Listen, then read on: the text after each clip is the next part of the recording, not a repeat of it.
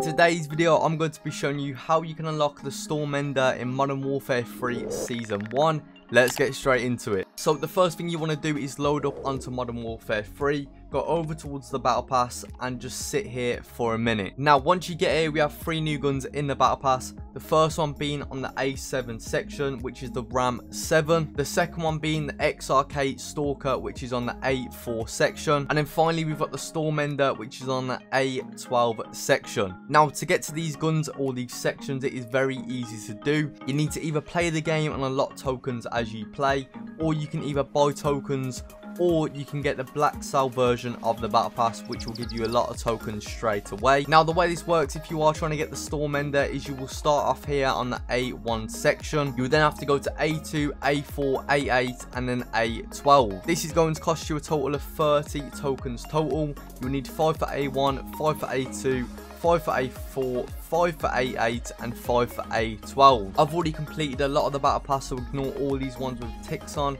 However, if you are trying to do one at a time, you can click on that section and you can unlock it one by one. As you can see here, you can claim this one, claim that one, claim this one, and just claim them all one by one.